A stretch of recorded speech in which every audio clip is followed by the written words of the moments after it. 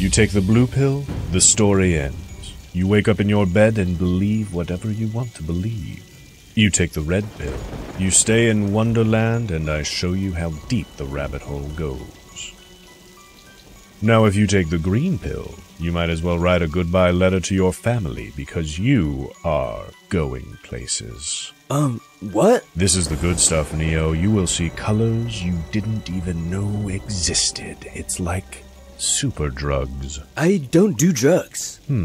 Sounds like you want the pink pill, then. Is that the pill that will help me understand the Matrix? Sure, maybe. Why not? I mean, it's packed with probiotics. I don't really know what those are, but I hear they're supposed to be crazy good for you. Which is kinda weird because antibiotics are good for you, so you would think probiotics would be bad. What does that have to do with the Matrix? Absolutely nothing. Oh my gosh. How about this bad boy? Is that a Flintstones chewable vitamin? They're not just for kids. They're like candy that's good for you. They're like super candy. Morpheus, I feel like we're getting off topic. I have a white pill. It's a breath mint. Did you want one?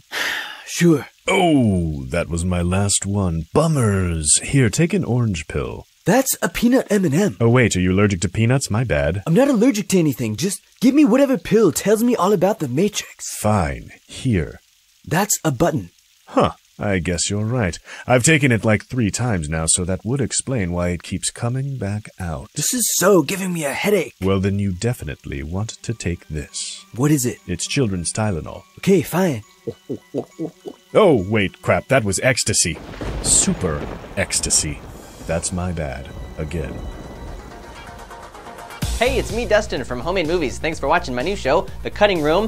Be sure and let us know in the comments what you think and what other movies you want to see us try and tackle. And subscribe to Cinefix because we've got brand new episodes every other Friday.